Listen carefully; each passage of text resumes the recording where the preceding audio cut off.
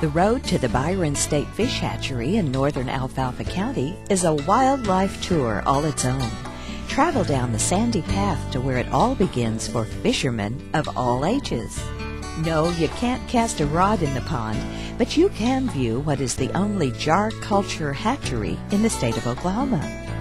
25 to 30 million fish are produced at the hatchery every year.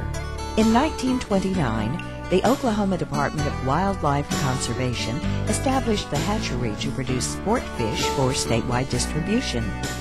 Species include walleye and saugeye, striped bass and hybrid striped bass, largemouth and smallmouth bass, and channel catfish and sunfish. Just down the road is the watchable wildlife area and trail. You can stroll at your leisure through the prairie grasses and spot wildlife in its natural habitat. Or you might prefer seeing the display of birds and grasses native to this area inside the watchable wildlife building. You'll be fascinated at how the food chain works here on the prairie and in the sandy hills of the watchable wildlife area and the Byron State Fish Hatchery.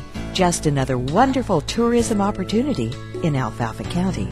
For tour information, phone 580-474-2663 or email them at byronfsh@sctelcom.net. Remember, there are many other great tourism destinations in Alfalfa County, and we hope you'll visit them all.